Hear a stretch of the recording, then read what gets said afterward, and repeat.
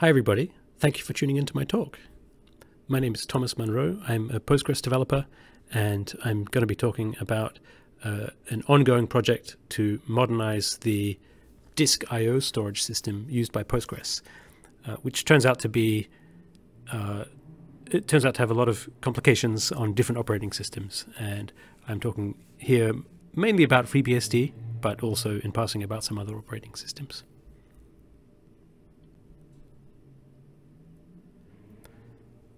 The AIO project for Postgres was started by my colleague Andres Freund. I got involved, I guess, a couple of years ago, and two other colleagues of ours, Melanie Pluggerman and David Rowley, are also helping out, working on different aspects of this fairly large project. The basic idea is that we want to add a setting to Postgres I/O method that lets you choose between different native and shared implementations of a disk I/O system. So if you say I/O method equals worker, it's something that works on all operating systems and uses extra worker processes for offloading I/O work. But then there's a bunch of operating system specific things. I/O uring for Linux, that was actually the original one that Andres began with. POSIX AIO, which works in theory on a load of different operating systems. I've mostly been focusing on FreeBSD. And then there's a Windows native version as well. And we may add more in the future. Secondly, there's a couple of settings to control whether I/O is buffered by the operating system or whether we try and use direct I/O. So this is the structure of the talk. I'm going to start by giving a quick overview to the problems that we're trying to solve with this project. And then I'll talk about direct I/O and AIO and some things that I learned about FreeBSD along the way. So the first thing to talk about is how Postgres works today. Basically, it's using a bunch of 1980s system calls to read and write files, and it does so 8 kilobytes at a time. So you finish up with double buffering. A large amount of your system's RAM is used by the kernel for its buffer cache, or the ARC if you're using ZFS. And then there's Postgres' own buffer pool, which is at least conceptually pretty similar in the way that it works. So both of those layers are trying to cache frequently accessed data. And there are in fact workloads that if you added those two pieces of memory together would fit totally in memory, but they don't fit in memory because you've got these two competing caches. And for that reason, most relational database systems use direct I/O if they can, and that's one of the features we want to bring to Postgres. So it's relying on kernel heuristics for read ahead and write back, or write behind, or ideas like that, I/O scheduling generally. And at the moment, we do have limited kinds of hints about future reads and future fsyncs, which we implement using POSIX fadvise and sync data file. But those things pretty much only work on Linux, maybe also on NetBSD, I'm not sure. And they certainly don't work on FreeBSD. So, and that's something that I've actually tried to fix, but I haven't quite managed to land any patches in that area. But now we're trying to do something much bigger than that. So with AIO and direct I/O, you skip the kernel piece of that stack. Obviously, the kernel is still doing plenty of useful things for us, but just not caching. We also want to minimize the number of system calls we make. Instead of accessing data 8 kilobytes at a time, we'll do various kinds of combining and scatter gather and so forth. We also want to make a whole bunch of specialized I/O streaming predictors. So we're not just looking for very obvious things like sequential reads and writes, but also things that are data dependent. And we've had systems a bit like that before in the past that used kernel hints, but now we're trying to do something much more thorough. We also want to take control of the total amount of I/O that a system's doing and use certain goals, limits of resource usage or goals for latency or minimizing latency and so on, which I'll talk about in a moment. So now I'm going to show a really simple example of what I'm talking about in terms of system calls. Here I'm going to run a query. The first thing I'll do is disable query parallelism, which doesn't really affect anything that I'm describing. It just makes it simpler. And then I go and tell the database to count the rows in some table. That's a table that's not currently sitting in Postgres' buffers. So let's see how that looks. With traditional Postgres right now, what you'll see is, firstly, the query arrives on the socket, so k-event returns. The database plans how to run that query, and then it finishes up reading a whole bunch of 8 kilobyte pages one by one. Now, in this case, the kernel is going to recognize that as a sequential read and do lots of nice read clustering, and it should perform pretty well. But we still have to wait, probably at the beginning, for the first data to come in from the storage device, and then we have to synchronously perform all the copies from the kernel's page cache into the database's buffer pool. With the AIO patch set that we're working on, with the first IO method, which is worker, what you see instead is that the process that's running the query doesn't do any IO system calls at all. It receives the query, it sends a signal to some other process a few times, and then somehow magically produces the answer. But it never does anything that might potentially sleep, and it doesn't do anything that copies data from one place to another. The way that that works, of course, is by asking this other process to do the I.O. And if we look at the truss output from the I.O. worker process that picked up those requests, we can see that it's doing the reads instead. It's waking up because it's received a signal with k-event showing that. And then you can see the reads it's doing are much bigger. They're 128K instead of 8K. And you can also see that in some case, well, actually in one case on this slide, it's a vector read with 2 I.O. vecs. So that was a 128K sequential read within the file, but it got scattered to 2 different places in memory. And that's because when Postgres is reading data into its own buffer pool, it still works in terms of 8 kilobyte buffers, and it can't always find contiguous 8 kilobyte buffers that are free to receive data right now. So being able to do scattered reads is quite good. Next, let's see what happens if you use IO method equals POSIX AIO. Here I'm showing truss results from a FreeBSD system. You can see that the query comes in on the socket, and then the system starts issuing a load of LIO list.io system calls, and those initiate reads.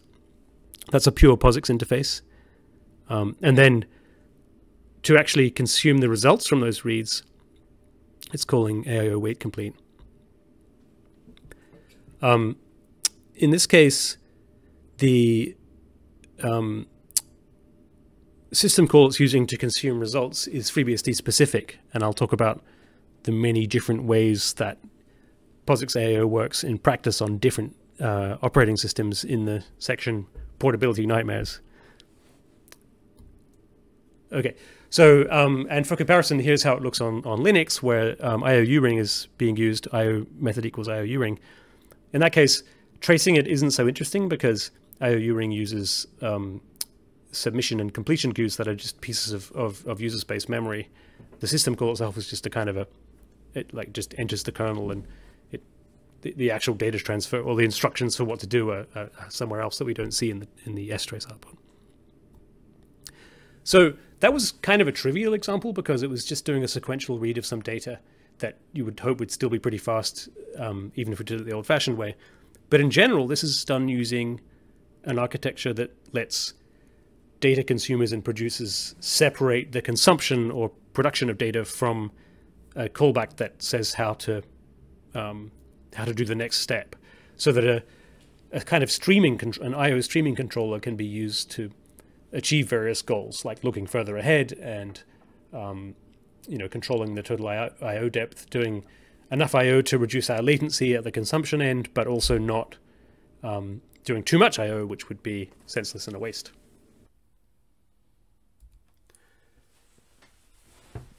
One example that's a lot less trivial than a straight sequential scan is replaying the wall stream on a replica node. So in a typical replication class setup, you have a primary node and some number of replica nodes, and they are constantly following along, replaying everything that's in the wall, but they do so sequentially. So a workload that was created on a primary node by, say, hundreds of different clients connecting and They could be faulting data in that hasn't been looked at for a while to modify it concurrently. Meanwhile, the poor old replicas are trying to keep up, and they're doing things sequentially. So traditionally, we would do that with that might generate random synchronous reads of data that are then serialized, so it would fall behind. And back in I think it was PGCon 2018, Sean Chittenden from the FreeBSD community, he showed the PG pre-faulter system that they'd developed at Joyent, which would look at chunks of Postgres wall files, see what blocks are referenced, and at least get that data read into the ARC or the the kernel buffer cache, or I'm not actually sure which operating system they were using. I assume a Lumos, to reduce I/O stalls at that level, and then Postgres would come along and replay stuff, and it would have fast read system calls. So after seeing that, I spent quite some time trying to figure out how to take that concept and stuff it back into Postgres. And the ultimate form of that, I think, is a fully AIO version, which I have working as part of this proposal. And it means that when the recovery system actually needs data, it doesn't even have to do a p-read. It's already in the Postgres' buffer pool if we can keep far enough ahead in the wall. So that's an example of using this architecture to do something that we previously couldn't do, and that the kernel wasn't, it's well beyond the basic heuristics of sequential scan recognition or anything like that. So here you can see a system that's got the same number of concurrent fault pages being read in on the replica as on the primary, so it's able to keep up and not fall behind, which is a significant problem for streaming replica nodes with slow I/O systems and highly random data access patterns. And there's a little system view where you can see that at the moment, that particular moment when I ran that query, there were 7 reads concurrently in progress. One thing I wanted to mention is that despite there being all these different I/O methods, I/Os are tracked in this system in a system-wide way, and they all look the same. It doesn't matter whether you're using worker processors or one of the operating system native systems. There's an abstraction of I/Os that are kind of first-class objects that you can look at and you can see them in a view, and it might be possible in future to try to limit I/O in certain ways or give priority to some part of the system or something like that. Okay, so from the realization that we want to avoid double buffering, many people have come to the Postgres community, the mailing lists, over the years and said, hey, why don't you just enable direct I/O? You just have to open all your files with oDirect, which sounds pretty easy. Unfortunately, if you do that, it basically just destroys, without any extra infrastructure, it basically just destroys performance. But let's just go back quickly and review what oDirect is about. So IRIX gave the world the oDirect flag to the open system call. It basically just says, please try and avoid buffering data. There's lots of differences between operating systems in what exactly it means, but the general concept is the same. And as far as I know, this is mostly of interest to database hackers who want to avoid double buffering, and big data people working with scientific data and graphics data who know that they want to write out terabytes of data and they won't be reading it again until next Wednesday. So there's just no point in trashing the buffers with that data. So they want to be able to say so. That's my understanding. I'm not involved in those in those fields, so I'm kind of guessing there but that's based on who I see is working on that kind of technology out there. So yeah, more speculation. I think back in the 90s, a lot of commercial databases used raw disk access, and I think they were trying to get around the kernel's buffer cache and other decisions being made by the kernel about I/O scheduling and concurrency and locking problems as well, which I'll mention in a moment. So yeah, naively turning on oDirect gives you more problems. Now you own the problem of getting the right read ahead to happen and writing stuff back at the right times. clustering your I/O so you don't naively do lots of small I/Os that suffer from that kind of multiply latency or anything like that. Finding ways to create concurrency with modern highly concurrent storage systems can process many I/Os concurrently. So since the solution to many of these kind of problems often involves doing things concurrently or asynchronously, AIO and DIO are pretty natural partners. One point that I've got on my slide here is that when you make all of your IOs slower, if your operating system has it doesn't allow concurrent writes to the same file descriptor or something like that, or the same vnode or something like that, it becomes more obvious. And that's another problem that the IRIX people, as far as I know, I used IRIX as a teenager back in university days. As far as I know, they were the first to really try to get maximize IO concurrency, so they could have concurrent writes out to the same vnode, and that may be a problem for UFS, for example, today still. All right, so I explained it. AIO is something that you probably want if you've decided that you want to have direct IO, DIO. So let's talk about AIO. AIO is a portability nightmare. Let me just very quickly talk about the what was happening back at in the early 90s. We had Windows NT came out and did everything in pretty asynchronous ways. They used the term overlapped. I'm not a Windows programmer. I don't know too much about the stuff or the history of it, but clearly Windows inherited a bunch of ideas from VMS and some other related operating systems. And it had a queue-like system for consuming completion events called IOCP, IO completion ports.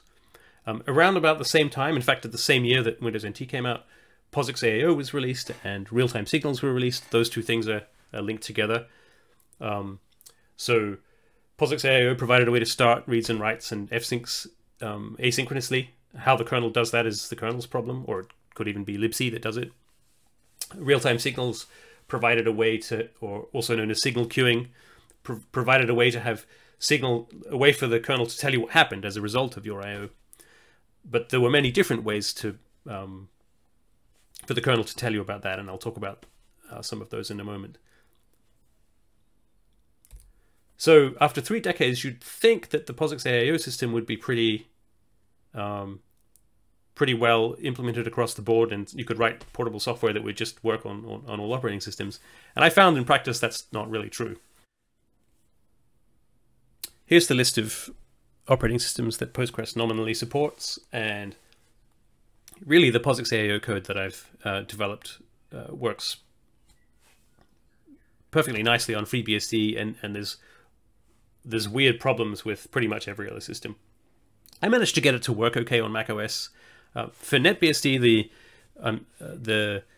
AIO system seems to have some bugs, and I managed to hit them, and I think I'll probably eventually maybe try and file a bug report about that. I spoke to a NetBSD developer who told me that the problems I was seeing were not surprising, and it's not quite ready. So I don't think that's I don't think that'll be a surprise to the NetBSD community. For Linux, that they never even implemented POSIX AIO. They implemented some related things, but mostly glibc and musl, the standard library, C standard library implementations were doing that work. But even then, it doesn't work that well. So what I mean is, you get a bunch of pthread threads start up and actually make synchronous system calls. So it's really kind of doing the same kind of thing that our worker processes are doing. And it turns out that it's not even doing it as well as our worker processes. So that's kind of useless. But I still think it's interesting that it compiles and runs on that system, just because I have a lot of colleagues who work on that operating system. And it's good if they can build the code in that mode, and they can validate that it works. So Solaris also used threads. Illumos today still has libc emulating AIO. And I won't go into the other commercial Unixes. Most of those are, I guess, of limited interest by now. But AIX gets full marks, and HPUX had some weird problems that I'll talk about in a moment. So how does POSIX AIO work?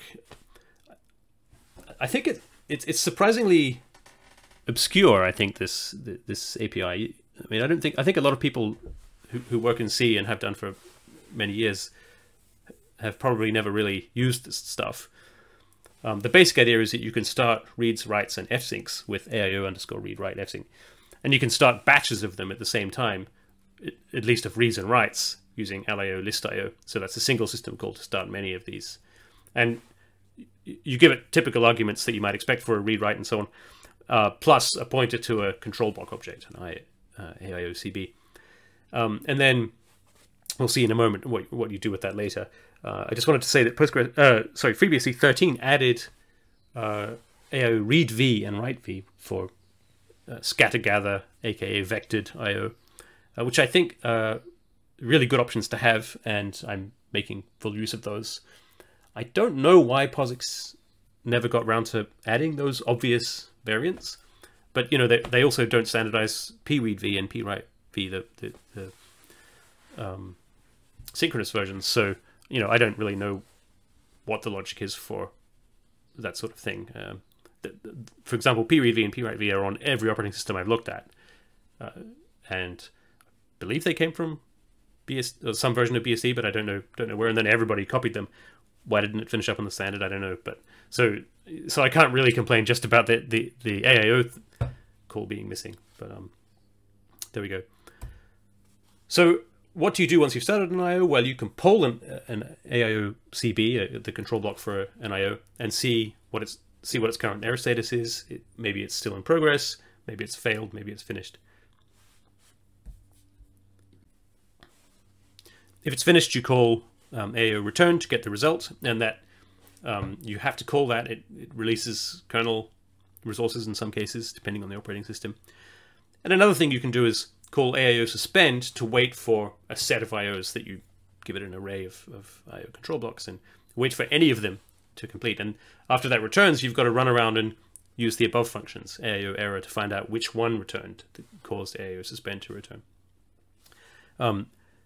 Annoyingly and strangely, POSIX says that you can't wait for fsyncs in this way, although every operating system except for one lets you do that. And that's actually I took advantage of that, and that's the reason why my code as it is right now doesn't work on HPUX. I could find a way to fix that, but I think HPUX is end of line now, so I don't think I may never do that. I'm not sure if we have any users.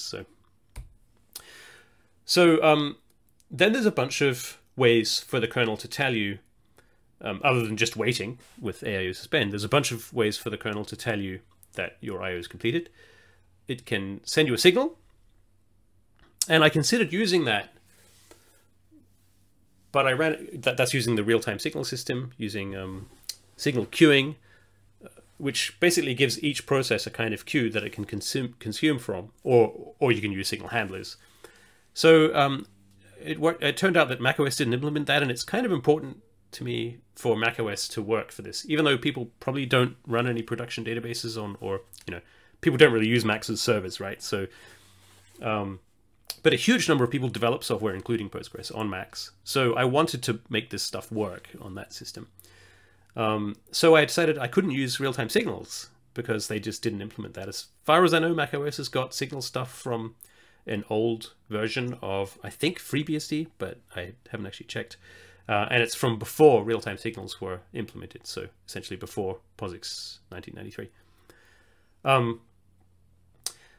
I also didn't want to use signal handlers anyway, because programming with signal handlers is never fun, and also the glibc implementation of the stuff doesn't seem to do the right stuff with respect to async signal safety, which was a shame.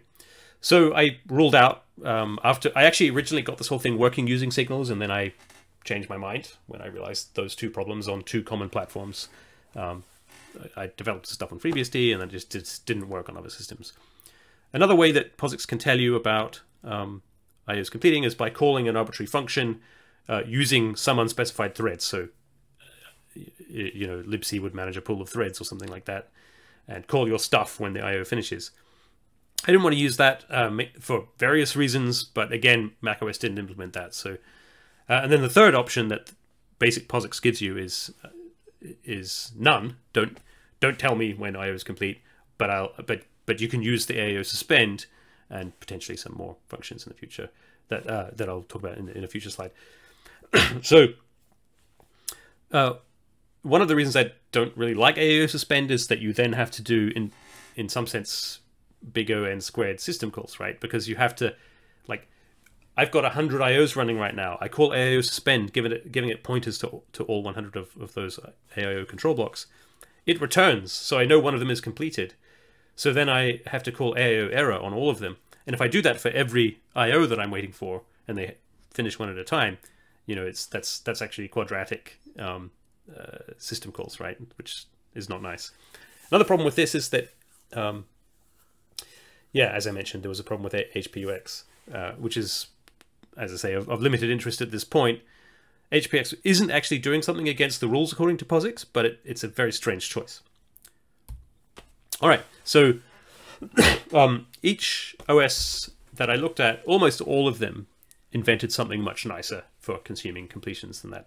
So I assume that the POSIX process must have, if all these operating system vendors knew how to do something nicer, I guess they just couldn't agree. So POSIX finished up with nothing nice for this, which is a shame.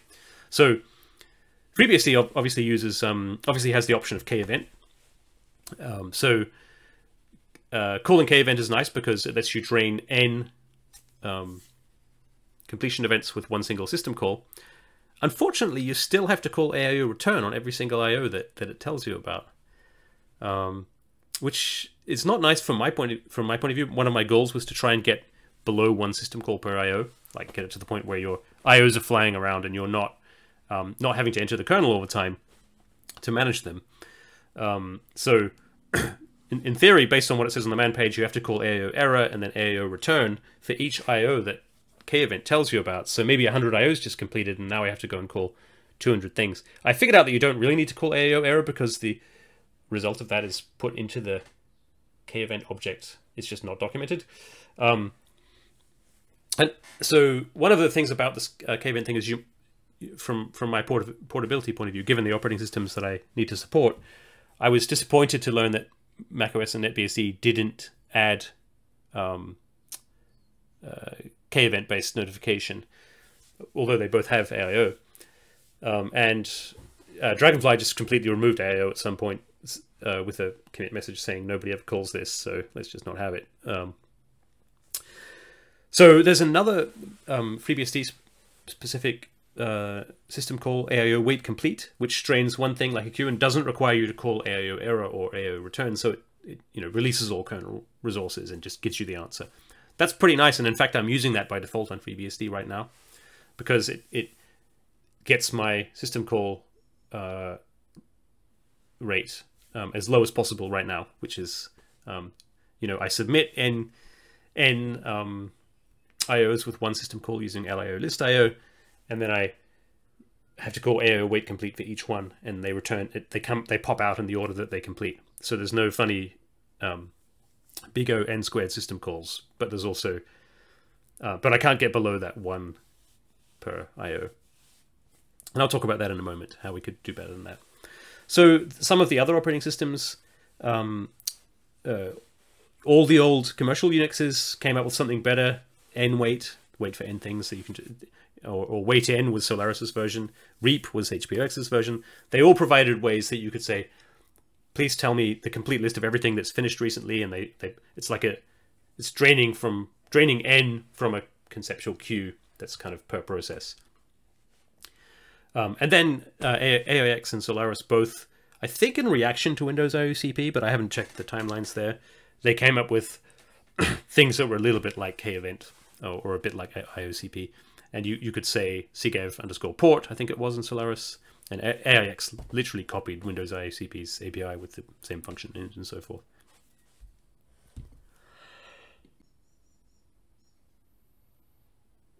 So here's a list of some of the things that surprised me about POSIX AIO. There's a question of what happens when you close a file descriptor while an IO is still running or pending. On some systems, it would cancel the IOs. On others, they would keep running. So once I figured that out, I had weird bugs due to that when I went from one operating system to another. And then I even found that glibc will start confusing file descriptors, which is not great. So I finished up having to make sure that any time that because Postgres has like a pool of file descriptors and it tries to stay under the operating system limits so that it won't upset the system. So it can close things at surprising times in faraway parts of the code. So I had to make sure that I'd have to let any IOs that this process started complete before I close any file descriptor or find the right file descriptors, I should say. So that was a surprise. Another thing is if you run multiple IOs at the same time on the same file descriptor, I found that some systems would actually serialize the IO. Again, that's glibc, and that kind of renders the whole feature completely useless for us. So that was kind of the point where I finally realized, yeah, this is just never going to work on that system. So I'm only making this work so that my fellow developers can compile this code and without having to use a FreeBSD system. Another thing is that, yeah, as I've already mentioned, AIO suspend, like, why is fsync singled out and just not supported for wait? Like, how are you supposed to wait for it? It's just really strange. And finally, there's no way to complete an IO that another process started. That may not be surprising, I guess. The more I think about it, Postgres is pretty weird in not being multi-threaded yet, and one day we will be multi-threaded, and then that problem will go away. But yeah, that's kind of my summary of weird things I learned about the way POSIX is specified and the way people implemented it. It's really not that portable, and the end result is that I can get it, after several attempts of doing it various different ways, using different notification mechanisms and so forth, I eventually settled on something that works on the operating systems that we care most about, and has pretty good performance on FreeBSD and makes use of FreeBSD's extensions pretty well. Okay, so next I'm going to talk about, just super quickly, about some of the things I noticed about FreeBSD and learned about while developing this work. First point is that originally I was really interested in UFS because it had direct I/O, and I have some complaints about its direct I/O, in fact, which I'll get to in a moment. But very recently, I learned that there's now a serious chance that ZFS will gain, or OpenZFS will gain, ODirect, which is fantastic news. I think that'll be really interesting for databases. Looking forward to trying that out. I'm sure there'll be some interesting complications. I don't have, as I say, I haven't tried it yet, so I can't really comment on that beyond expressing my excitement. That's something I'll hopefully be trying out this year. And I don't actually know what the status is right now of that patch set, but fingers crossed. Okay, so here are some tricky things that I noticed about UFS. So I added ODsync to FreeBSD because, first of all, we have several potential uses for it in Postgres. But while working on that, I came to understand that the UFS support for OSync and ODsync. So one of them is the equivalent of, it basically means if you open a file with that flag, it means every time I do a write, behave as if I called fsync or fdatasync. The only difference is whether it updates the modified time, essentially, or it avoids having to flush the inode to storage.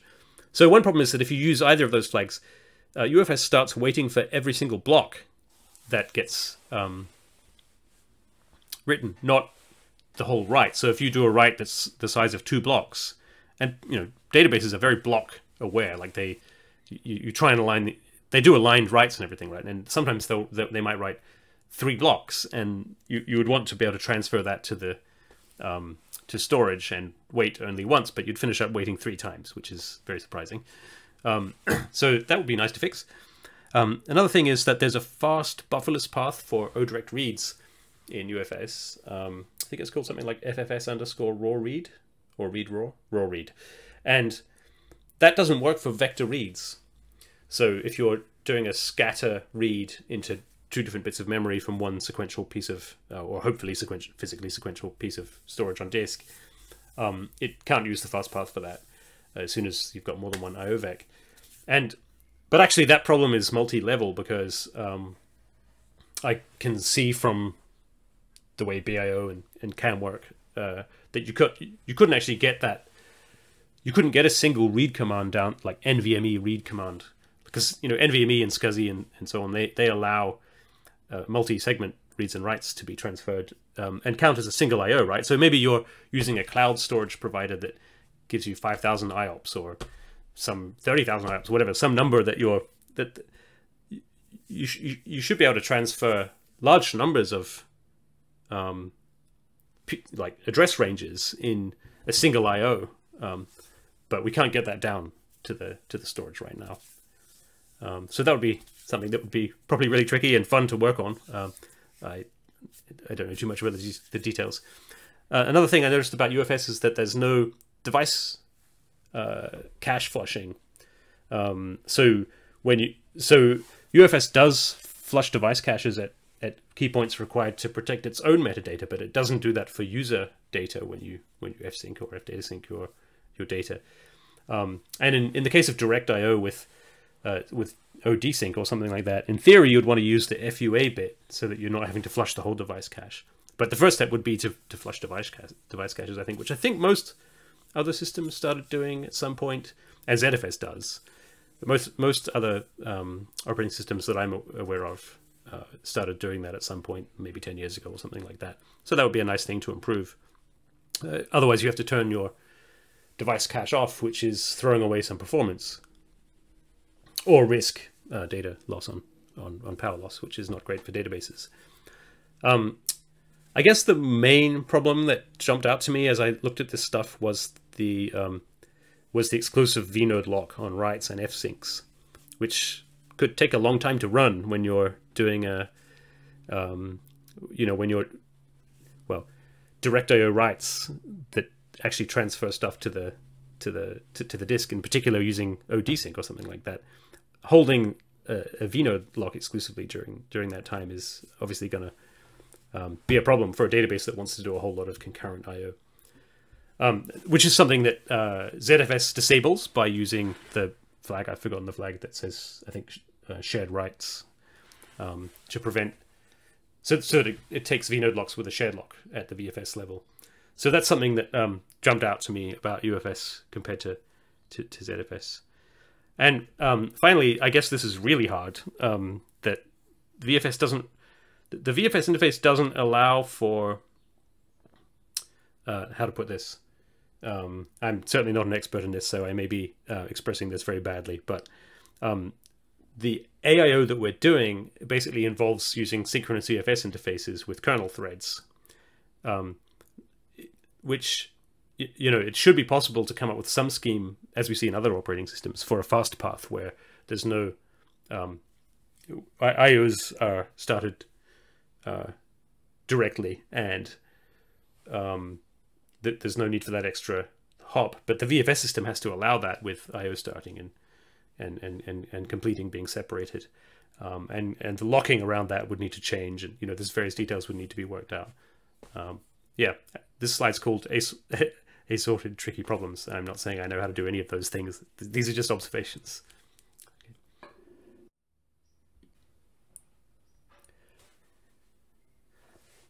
One area where I do have a more concrete idea of how something could be improved is, and this is a lot more superficial than any of that stuff, is I think it would be pretty cool if KQ could be used to consume completion events in batches with a single system call, without having to call AIO return for each IO that completes. So for example, you call K event with a large enough buffer, and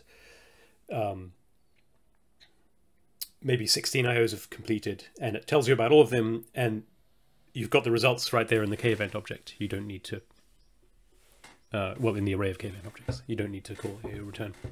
And that kind of implies that the completion of the IO is done entirely asynchronously. So when the IO operation completes, the kernel releases resources immediately, having written data into the K event objects. I have that working, but the interaction with a number of other bits and pieces in the kernel is tricky, and I don't think I have it working quite right yet. But I do have it working. So what you see is, if you trace a process that's doing loads of IOs, you just see loads of k-event calls and no AIO return calls.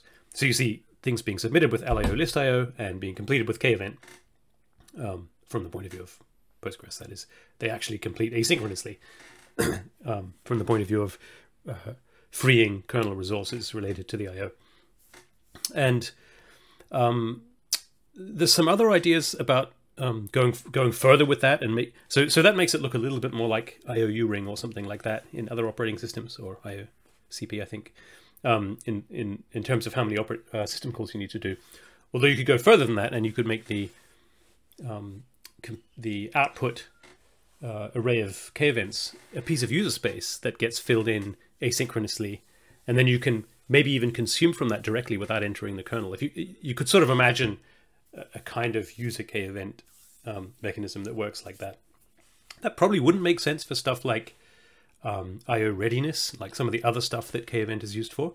But for things like this, where there's a single event that's going to happen at a certain time, you could push it all straight into a completion queue kind of array, which is in user space, and consume from that with a bit of help from some kind of libc wrapper or something like that.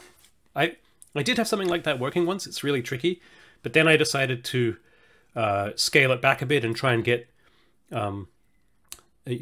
try and sort of work on simpler problems first. So the first thing is getting it down to the point where I can make a single system call to drain 16 or whatever number of IOs at once, because that would hit my kind of primary goal of being able to that I set for myself, of being able to get below one system call per IO, as I can on other operating systems. And another thought that kind of comes up when you hack on that stuff, and that I've independently heard suggested by other people as well in Twitter discussions, is that I kind of wonder if k-event should be able to start IOs at the same time. Like, I've talked about all the horrible things about the POSIX AIO API and how kind of clunky and weird it is, and how the portability is actually pretty poor across operating systems. At some point you kind of got to wonder why we don't make the same choice as the Linux people did and just abandon the whole thing and come up with whatever suits us to do highly concurrent, efficient asynchronous IO. And that leads to the idea that maybe if you had, if you're using k-event to drain things in batches, maybe you could also submit IOs in batches through a k-event call. Or maybe that's just so weird compared to anything that's happening in k-event right now that it's a crazy idea. I don't know. And in combination with all of that, kind of as a cherry on top, if you can get it so that the submission and completion queues are actually in user space as well somehow, and the k-event call really just acts more like a doorbell sort of thing. And in some cases you can drain from those, you can interact with those two queues without having to enter the kernel, using some kind of atomics or something like that. I don't know how it would work exactly. That's getting into like way further down the road than what I'm actually trying to do in the short term. But yeah, basically I'd like to at least get rid of the need to call AIO return. And there's several different ways you could do that. And perhaps the ways that I've already posted review board patches for not the right way. I don't know. I think I've hit on some of the problems that need to be solved at least, and it'd be interesting to see if we can get something working there. So that brings me to the end of the talk. I hope you found something interesting in some of this stuff. I'm going to try and make it to the Q&A session. It's super early in my time zone, but I'll give it a solid go, and I'll be happy to answer any questions, or if people want to bounce ideas around about improvements on the FreeBSD side, I'd be very happy to. I'd love to learn more from experts in the storage stack. Finally, I've just got a couple of links here to places where you can read more about our AIO effort in general on Postgres, and some more detailed lists of observations that I've made about FreeBSD while working on that. There's a wiki page that I'm trying to maintain there. Also from there you can get to other information about other small changes I've made to make the Postgres and FreeBSD combination work better here and there. Thanks very much, and catch you around.